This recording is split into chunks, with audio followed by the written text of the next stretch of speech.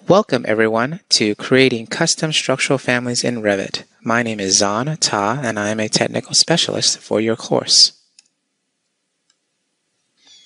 Our course journey today will focus in on the following learning principles: key concepts behind building Revit families, creating custom structural members with ease, applying those principles to any custom family, and then using them in any Revit project.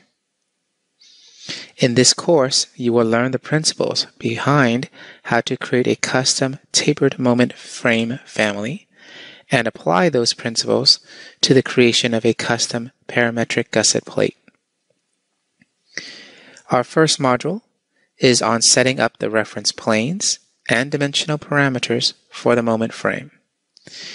In essence, the concept will be creating the skeleton system that makes up the actual family.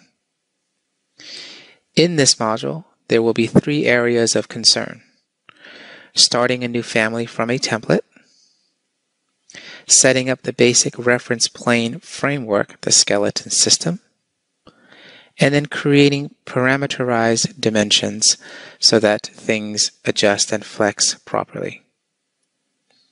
And with that, we'll get into the actual software demonstration.